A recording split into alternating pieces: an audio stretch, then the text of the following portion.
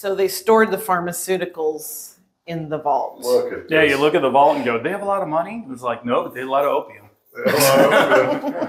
It's a big deal.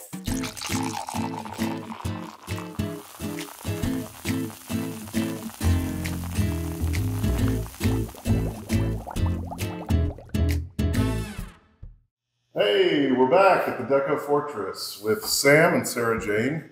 We promised we'd come back. There was so much more to see. We left you hanging.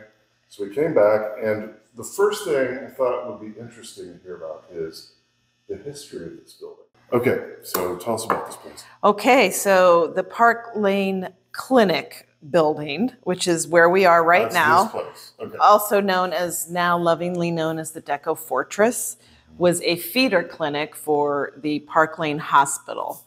So Dr. Smith, Frank Smith, he had the Park Lane Hospital, and he also had another older building that was here, and he kept getting permits to fix this very old building, which is on the old 1875 map. And that building was probably not built as a clinic, or was it? well, it actually was. Oh, really? There was a pharmacy on this side, and then So this hospital it was a feeder for. Do you have any idea how long that one was there, or when it was built? Yes. So here in 39, he was getting an addition to that hospital. In 1930. 19. 1939. He was 1939. he was building those extra stories in the back. Okay, and then this building was built in 41. 41. Mm-hmm. Okay. Yeah, and then the nurses' home, they acquired that in 42. Okay, and was that just a big house that was nearby? Yeah, pretty much nearby. They didn't build it specially for They did not. But they built this building Especially. specifically to be an intake building. Yes. To be a clinic. Mm-hmm, the neighborhood feeding this area, right across from the Lemp. So. Wow. And you know some people who came here, right? I do. So I have a friend. Should I name him? He's a friend, Bill. There you go, Bill. That's fine. There's a lot of Bills in the world. Right, Bill. So he lived over on Cherokee, and he was a kid, and he was telling his mother that, my side hurts, and he stole $20 out of her purse, ran over here, and The mother thought he ate too much candy. and he had appendicitis. Wow, the kid saved his own life. Yes. Right. That's impressive. So when this was built, it was also next to the Marine Hospital, which is what this area is named for, which was a huge hospital over there that later became record storage for government because it was government property. Is it still there? Is the building around? The building that's government storage is still there. But yeah, they tore it. That was like an 1800s hospital. Okay, it was really huge. There is a Tore lot down of after history World War about II. the Marine Hospital online. You Yeah, can find a okay. lot of that. But that's what it was named for. It probably made sense to put a feeder clinic here because. So I'm thinking of this feeder clinic like urgent care now. Yep. Sort of like where everybody sure. came first to see if it was serious. And if Right. it was, they got sent up to the hospital. Otherwise, bandaged and sent on their way. Yes. Yep. By Yes. a doctor. Yes. Would doctors man this place? Do you have any idea? So doctors, and so this side was actually a pharmacy. Okay. The side we're on, so there were walls there. Remember that there's Yeah. walls, and that was the lobby coming in, and the other side was cut up into exam rooms And downstairs. And they made the drugs downstairs. Where was the main entry? in the front. Here. So this would be the entry for the pharmacy, which was the Marine Avenue Pharmacy. Okay. So then I'm just going to skip here to 48. Dr. Smith acquires this land in St. Charles Park Lane Hospital Farm out in Old Orchard. Okay. So they had a retreat too. So they're going health all around well-being. So this was a whole wellness center. Yes. I guess is what you would call Right. it. Holistic. Yeah. So So did these doctors then, they were different than what we think of, almost like a personality. So they would have absolutely. a retreat, you were kind of following this person's prescription and its life for happiness and I would say healthiness. so. Oh, yeah. I would say so. It's a Interesting. medicine was different. I mean, you had Kellogg, I'm familiar with that sort of Right. idea, but this guy was kind of doing something similar. He had a retreat. Yeah, I'm sure he was on that bandwagon where he goes, get out of the city and get some country air. And, Fresh air. that was a big move. Kind of the naturalist movement, which starts around the turn of the century. Okay, so simplistic foods, yeah. Getting nature and air, and nothing wrong with that. So, I mean, it's all good I'm stuff. all for that. Wasn't all a crock. Yeah. So Dr. Smith, so he got into an accident in the 60s, and he was leaving his home, which was his last known address. Okay, so we're going to see if we can drive past that and get a picture. Yeah, it's still standing. 5215 Lindell was his last address. So he, I guess, got into an accident in the alley. Oh my! And he didn't go to his own hospital. Wow. He went to Barnes. So it could have had to do with, the level of trauma. Yeah, it could have been really serious. Something that Barnes could only handle. Yeah. Wow. Okay. It was probably like a crazy solid metal dash, and yes, they just hose it out. So that was kind of an interesting thing that he didn't go to his own. But I'm sure there is a reason. Yes, that is how he died. So he died from that accident. He did.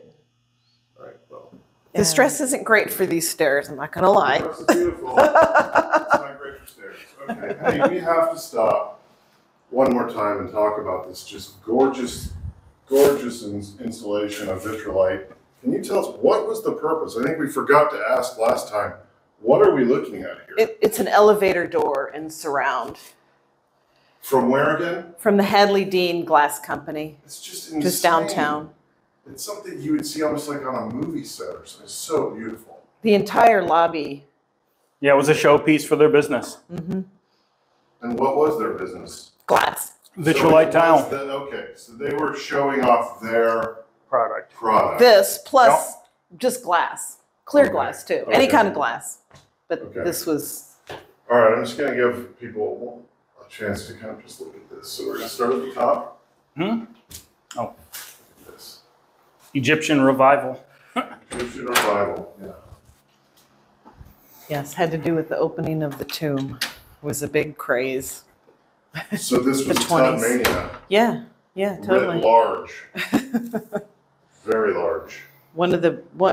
So I have one of the catalogs that makes reference to this room specifically.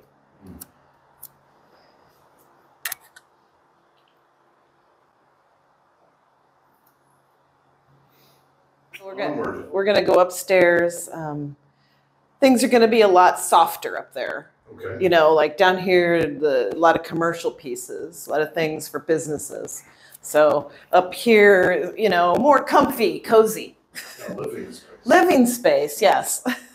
Well, let's just this area right here is insane. The mezzanine, yes. The mezzanine. Sorry, I'm just making a hash of this ankle. The crown molding is actually less complicated than the one downstairs. Mm-hmm.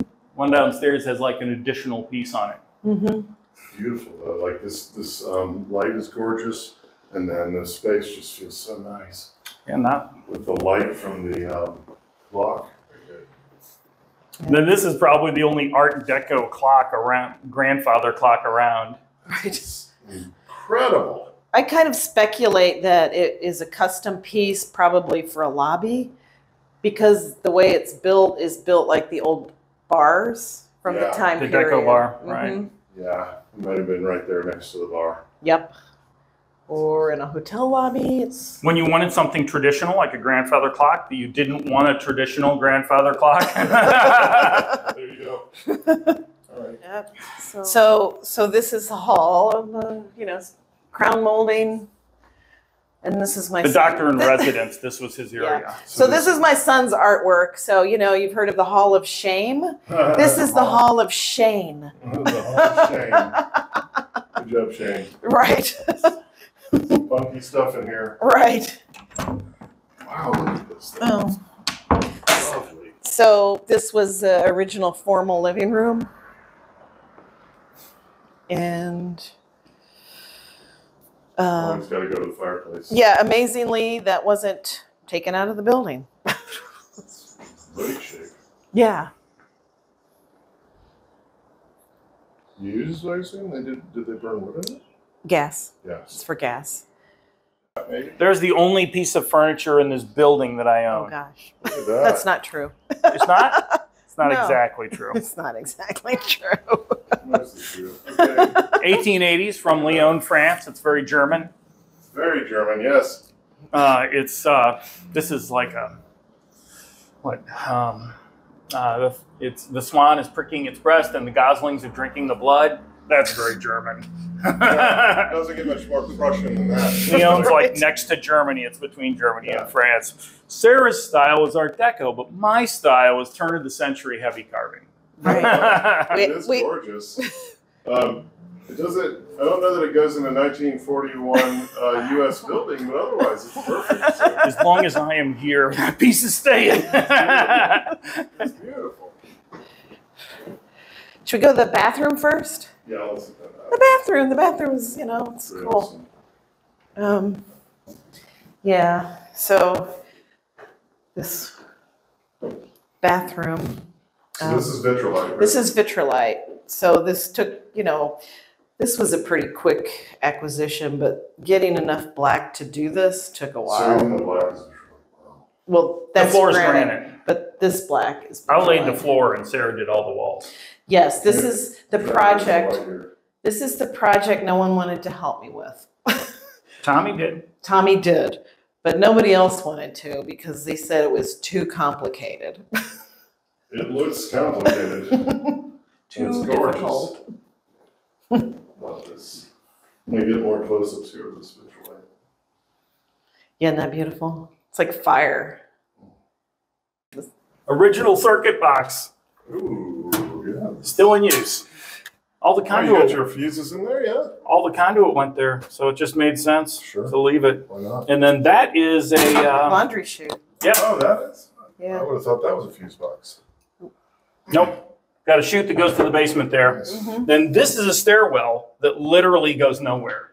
But it used to go somewhere. It used to have a door that went outside Oh, I see. at the bottom, and they bricked it up, and then it's just the stairwell to nowhere. It's just a storage stairwell. It's plant storage Yeah. because I have a lot of plants. So here's a bedroom. Our bedroom was 3 bedrooms and a hallway. See the line? That's the hallway. It went to the end. At the end, there was a door the size of a window.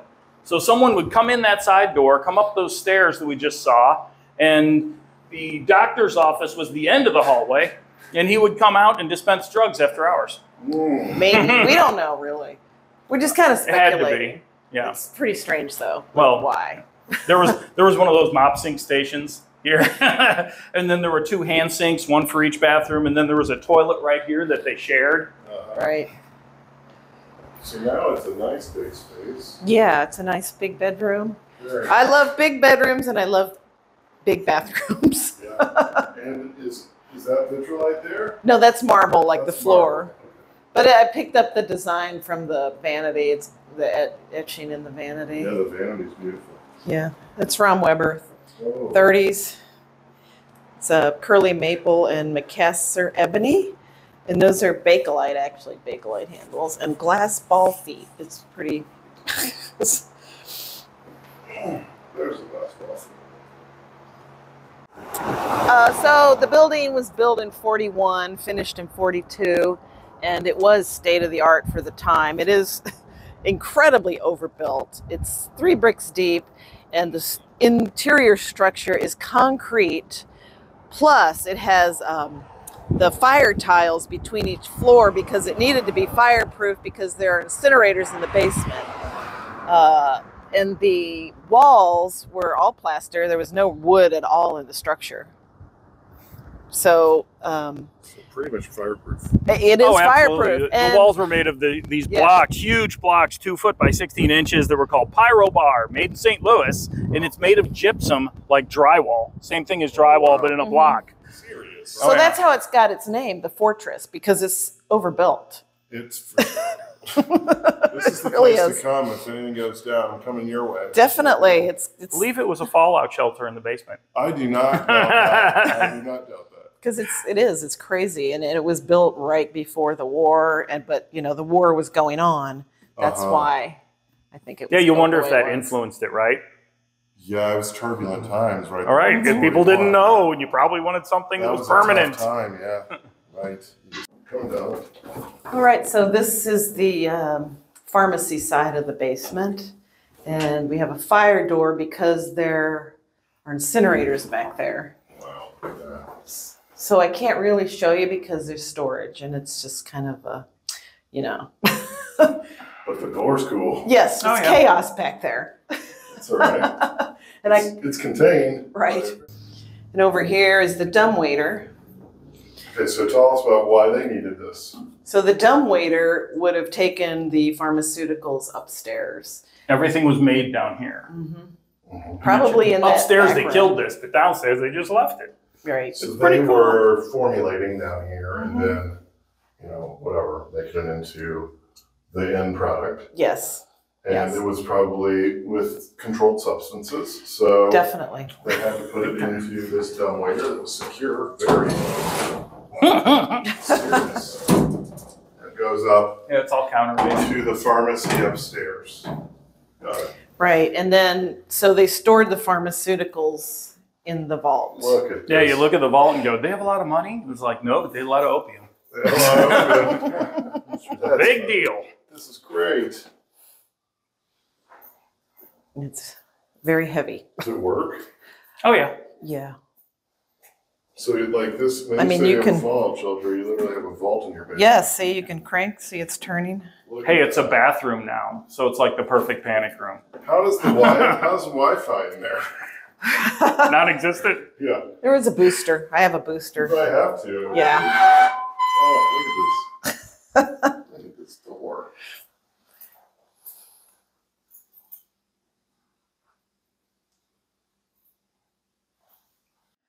So it was a pretty sizable vault. Yeah, Now a bathroom. no bathroom. Not much going on except for the floor. This was all concrete, and you could see like the wood graining from the forms they poured it in. Really. And so I did this texture, and it covered it perfect. You'd never know it's So like, this was kind of, yeah, right, like the planking was on the wall, so it was pretty dark and sinister if you spent much time in that, I would think. This is nice. right. Yeah, that's more Vitrolite. vitrolite. Vitrolite, wow. I'm obsessed with vitrolite, and I just found some more a week and a half ago. Did you? I did. So this, we didn't know what to do with this room, and there was a plumbing stack. And I go, you know what? We could build a false wall. I had the stack, and then we'll run all of our plumbing. So, yeah, because you're not going to be drilling into the side of a vault wall. So, what do you do? We tried. We were going to We make tried. a walk-in closet from the bedroom. I couldn't get through it.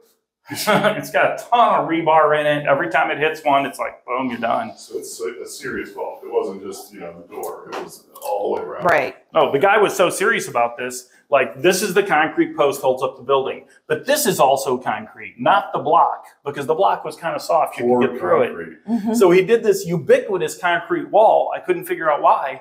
And then I realized he didn't want someone hammering through the wall to get at his drugs. Yeah.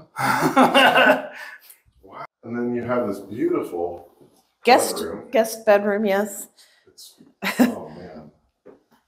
Tell us about it. So this was probably where they were, you know, they had a lounge, I think down here for the pharmacy. Maybe this is where they stored other things, you know, product. And so you converted it into a period correct yes, bedroom with all of the latest technology. that's right. So, and you know, I love that curved wall. I love curves. I think Marcel had, first of all, he had carpet down here. But secondly, I think there was a pool table here. Yeah, I think it was in the middle room. Yeah, Nice sitting right here. This furniture is excellent. that came from Memphis, the bedroom set.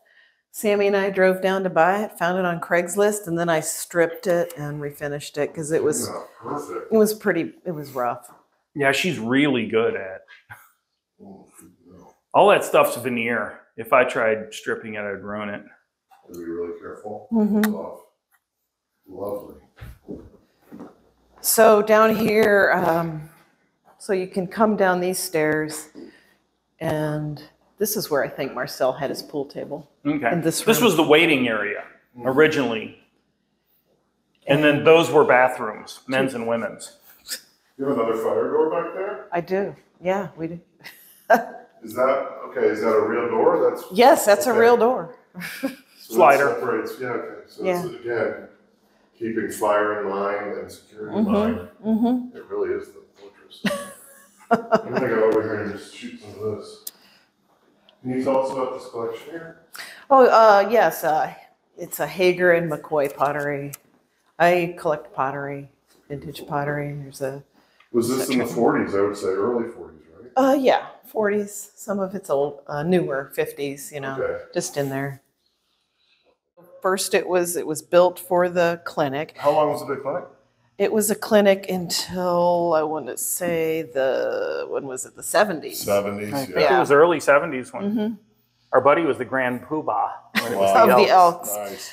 So then after the Elks it's interesting because I've come across some Elks that didn't even know that there was a lodge here. They're like, oh, I thought it was over on Lindell. Huh. And I'm like, well, yeah, there was that, but this was like a kind of an unofficial It's a Elks. cool place to have a lodge. Right. And I knew some other people who said they had some wonderful parties here. That's all he bet. said. I think you should have a really great party. We have sure wonderful you had some parties. good times. So after it was the Elks Lodge, then it turned into Marcel's, and Marcel's was a jazz club. Marcel Strong.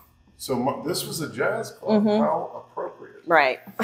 Our friend used to come down here and said it was really crazy. Like Marcel would be up there playing, and then he'd jump down and bust the tables in between Oh, my sets. goodness. It's like, That's great. Yeah. Okay. Wow, look at this.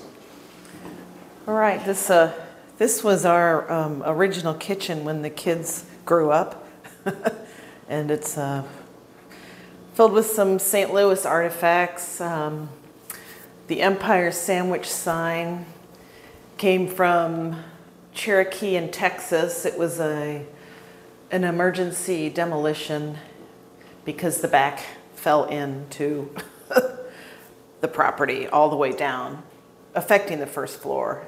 The entire shop had porcelain enamel just like this. So you fished that out of the wreckage? And No, so we saw that it was, they were doing the demolition, and we stopped by and said, hey, you know, we want to save these signs, because there were two of them actually.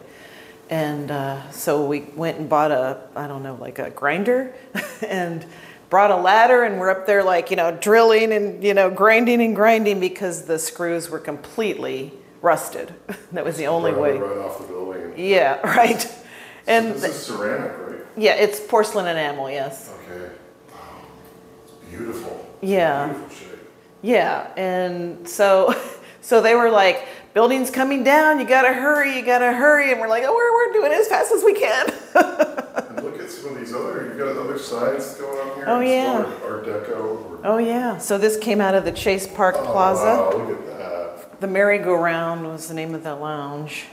This screams like, I don't know, lounge. Yeah. 50s maybe? 40s. It was 40s, Okay, yeah. 40s. 2 decades. So this is the last project of the building, and this is the furthest point in the building. It's way in the back corner. This is vitrolite, I assume? This is vitrolite, yes, and this is I probably hope the pink picks up. This is pink. Here. like a coral, almost like a coral, like that's peachy better. pink, yeah. And then this is just beautiful again. This is the same red we have. This is the pinker look. Is this vitrolite as well? Yes. So the cream, it's like a 15 years of collecting that to be able to do one project. Yeah. It takes a long time, you know, to accumulate, and then you can't really, you know, break any pieces because Yeah, but there's no scrap. there's no You can't. scraps, right? And there's the throne. Yeah, this is the coral throne here, ensconced in vitrolite, as one needs to be in one's throne. And then look at this gorgeous thing you figured out. Yeah. So you backed, obviously, a period piece Right. with vitrolite. Yes. So salvage this. Everything's salvaged in this room. Yeah. I'd been carrying this around for 25, 30 years, somewhere in there. I got it from the Restore when it used to be on Forest Park. That and the toilet. And look at this little niche you built. That was a doorway at one time. Oh, was that a doorway? But it was closed off. It's got vitrolite. It's completely Surrounded with vitrolite. This is just beautiful work. Okay, so we don't have a yard. We basically have this building and that's it, right? So we decided we're calling this an up yard instead of a backyard. So stuff. I love the view of the lamp. Such a good view. Let's go over here and look at the lamp. Yeah.